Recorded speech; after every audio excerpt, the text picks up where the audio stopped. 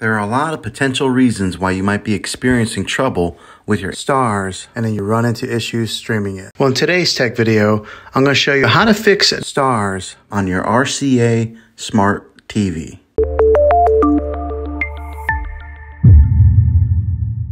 Let's see if we can fix your problems and get your STARZ back up and running as quickly as possible. The first one, it's the easiest one to try, and that's to unplug your TV from the wall outlet and wait 60 seconds. Now don't be impatient here, wait the whole 60 seconds, then plug it back in. This is very different from turning your TV on and off with your remote control. This is what we call a hard reset of your TV, so make sure you do this method. If that doesn't work, then find your router that is giving you Wi-Fi and unplug the power to that for 60 seconds. Then plug it back in. If it fixes it, great. If not, let's go ahead and move on to the next method. Try deleting STARZ. Go to wherever the apps are located on your system and remove the app altogether. Then reinstall again. After you reinstall it, you might have to log back in with all of your credentials, but hopefully this will work. And if that doesn't work, then I recommend buying an affordable Roku stick, Fire Stick, or Apple TV 4K.